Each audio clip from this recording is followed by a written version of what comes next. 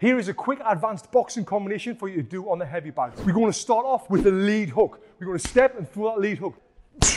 Stepped through that hook. Hands have come up, which leaves them open down here for the midsection. So from there, we're going to come, step in with that big bolo shot to the body. From there, I'm going to change the angle through that right hand, left hook, right hand. So here it is. So as you've seen there, I've stepped, I've hooked that body. I've really exaggerated the side step, because if he does move around, he's got to move around a lot. And if you think he's covered up here, I've hit that body shot, it's went down, I've sidestepped along there, it's going to take time for him to step around. I like to really exaggerate that side step as much as I can to get as far around and change that angle as much as I can.